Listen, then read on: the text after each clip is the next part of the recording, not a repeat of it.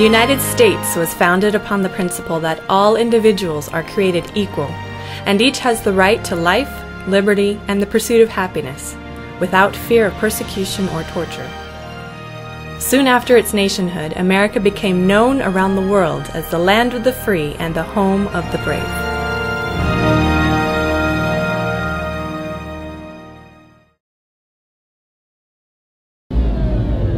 September 11, 2001 changed everything.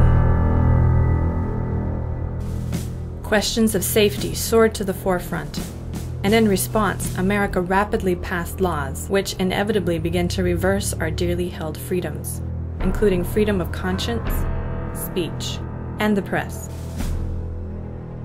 Some have proposed that secret societies or the Council on Foreign Relations are responsible for such restrictions.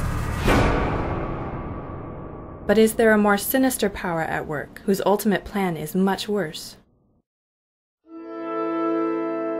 History demonstrates that restricting freedom results in great atrocities against humanity.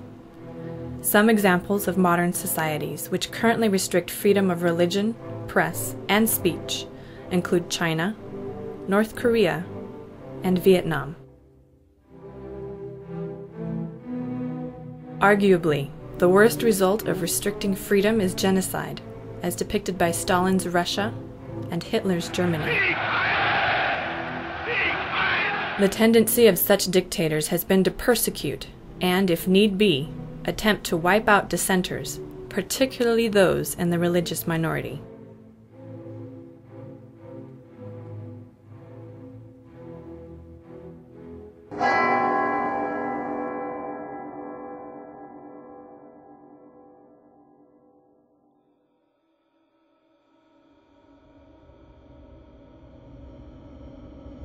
The longest period of religious intolerance and persecution was that found during the Middle Ages. Some 60 million persons perished by the state church in the name of God. Those who disagreed with its creed were brutally tortured and murdered for crimes such as owning or copying short passages of Scripture or reading them aloud.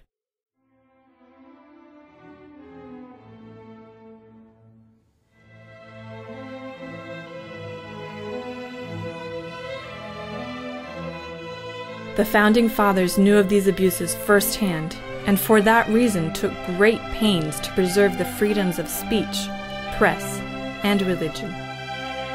We are still the home of the brave, but are we the land of the free?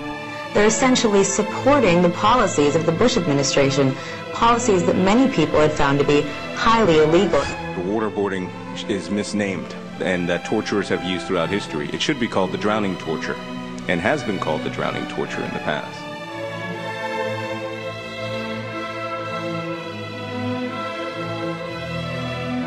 Is it possible that by restricting liberty in the name of safety, the United States is on the verge of repeating history?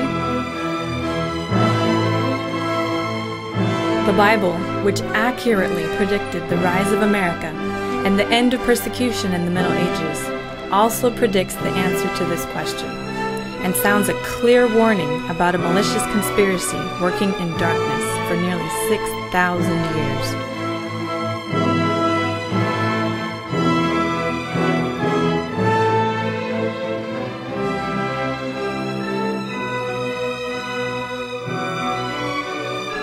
Its goal? To completely eliminate freedom worldwide. It is coming. Each person must decide: liberty or death. Which one will you choose?